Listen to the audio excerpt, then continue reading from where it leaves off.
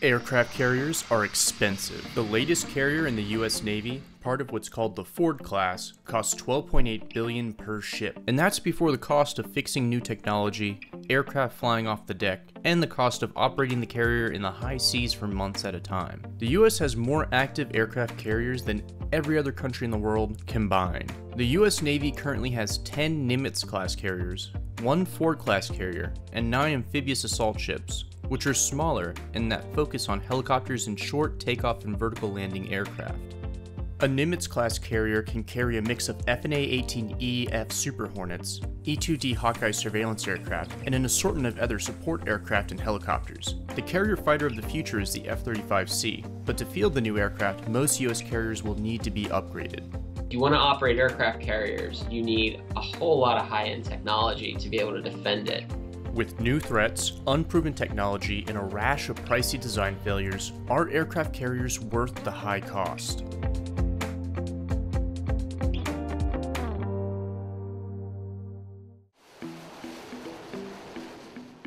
There are two major types of carriers. The first is the one most are familiar with, the large capital ship that can field fighters, ground attack aircraft, helicopters, and even larger specialized aircraft. The second is what is known as an amphibious assault ship. These smaller ships are usually tailored towards carrying helicopters, but in recent years that trend is changing. The Wasp-class and America-class are capable of operating some variants of the F-35 fighter, but the smaller size of these ships limits the quantity and types of aircraft they can carry. On the larger side, the new Ford class has had costly issues with its ambitious design. This includes a new sewage system that requires regular acid flushes that cost $400,000 per go, plus $120 million to refit the weapons elevator system. The Navy didn't, for example, do enough land-based testing for really key technologies. There have also been problems and cost overruns with the advanced arresting gear that helps land planes, and setbacks with the electromagnetic launch system, used to shoot aircraft off the deck, have continued to be a headache for the Navy. In a request for comment, the US Navy noted that the sewage system on the USS Ford is fully operational, overall work on the advanced weapons elevators is 93% complete, and the AAG and EMALS has shown steadily improving performance. In an op-ed in the Virginian Pilot, Rear Admiral John Meyer and Rear Admiral Craig Clapperton noted that it is not unusual for the first ship of a class to have unexpected challenges and delays. Ford is vigorously testing its new technology and aggressively resolving issues. Ford-class carriers will serve as the centerpiece of strike group operations through the 21st century, supporting national strategic objectives.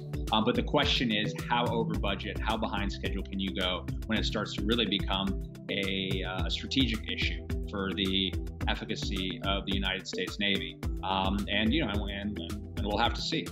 They don't call it an arms race for nothing. I mean, it's a race to the finish. Building a carrier can take more than a decade and involves thousands of workers.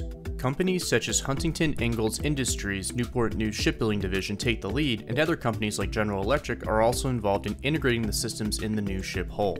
The Navy wants 10 Ford-class carriers, but that could change. Some have advocated that the multi-billion-dollar program is the wrong strategy for the Navy, and that fewer carriers, or more small carriers, could be a better bet. So that's the multi-billion-dollar question. Should the US Navy move away from aircraft carriers? It's a great question, and it's one that if you get a bunch of navalists around the table with a bottle of scotch and talk about, you could argue about it all night and nobody would have a better idea on the other side of which direction we should go. The importance of aircraft carriers in military history cannot be overstated. Aircraft carriers helped the United States win key naval battles in World War II, especially in the Pacific Theater.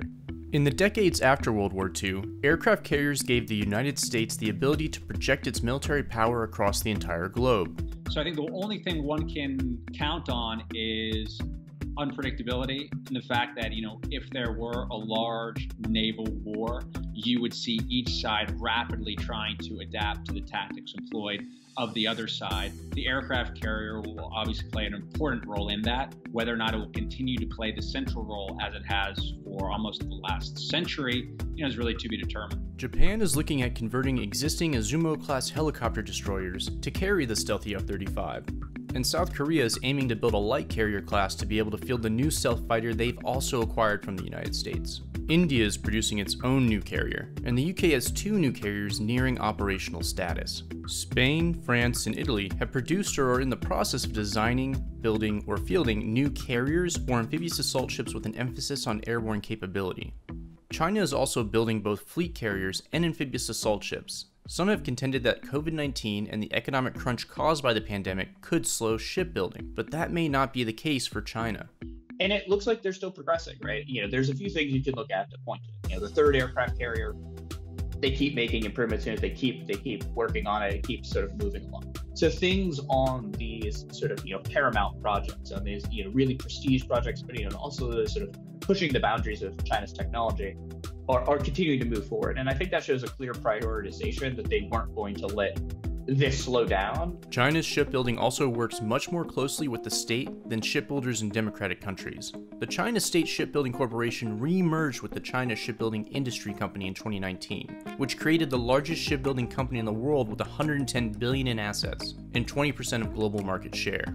What you see is just that there's not a clear separation between sort of the commercial side of things and the military side. The same shipyards that are producing commercial vessels that other countries are buying, right? They need tankers or whatever in the case may be.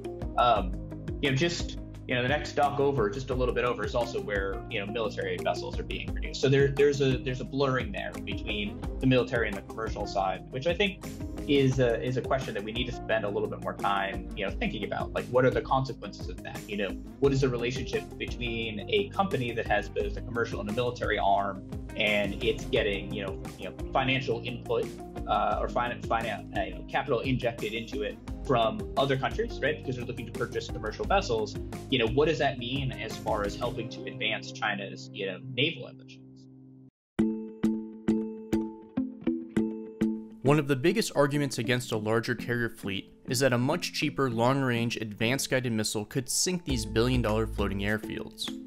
Which side is going to be able to innovate into what is the next type of warfare that comes after the sort of classic 20th century style of carrier warfare that we've seen. And then that might continue to be a carrier-based and carrier-centric type of naval warfare, or it might become more reliant upon sort of more asymmetric types of warfare we've seen, such as carrier-based drones, or even land-based drones, or ship-based missiles, or even land-based missiles. We don't know. All we know is that there is, both with the United States and China, a sustained investment in new technologies, and seeing how those technologies overlay with one another. That is going to be the future of naval warfare. China, Iran, and Russia are 3 major producers of guided missiles designed to attack carriers. But carriers remain effective at lower intensity missions. A soft operation is where a carrier is used to help after a natural disaster or to train with other nations. Talk about the smaller carriers. Man, that's a big part of their job. Just showing up in humanitarian assistance roles and in disasters. You get a lot of utility out of that flight deck. And the equipment that the Marines have is designed to haul heavy stuff a long way. Sometimes in a war, that's really handy. Well, every time in a war, that's really handy. But in a disaster, it's also vitally important. China continues to grow its blue water navy, but questions remain about its capabilities. Yes, technology is important. Yes, it's making really impressive strides that we shouldn't undercut, that we should be paying very close attention to. But the human element is more important in my view, because it's really about how those systems are operated by whom, and how that can be used to secure certain types of objectives. And that's something with China, we just haven't seen it happen yet. With the ongoing concerns about the viability of the carrier, it's possible that the US Navy could change its plans for the size and mixture of the carriers it will buy in the future. There's a range of capabilities that the carrier brings, and so it's not just the fighter jets coming off the flight deck. It's all these other capabilities that the carrier brings that are really essential to any warfighting effort on the open ocean. The U.S. Navy needs to continue to innovate, and with innovation, there are obviously setbacks. We've seen that one of the great aces the United States has is our private sector, which is an incredible incubator for innovation And when the private sector teams up with government, and the government puts that muscle behind the private sector, you can really see these innovations taken to scale.